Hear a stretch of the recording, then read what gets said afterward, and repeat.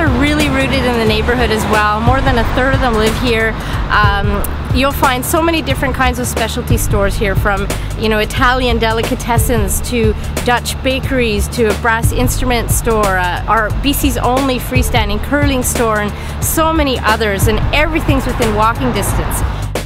We have some of the best restaurants in the Lower Mainland.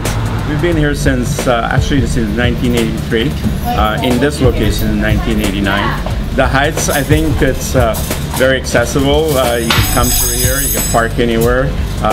You can actually park the car up the street or around the corner. This neighborhood has such a strong sense of place, strong sense of history. It started in the 1910s and 20s with pioneer families moving here with strawberry farms.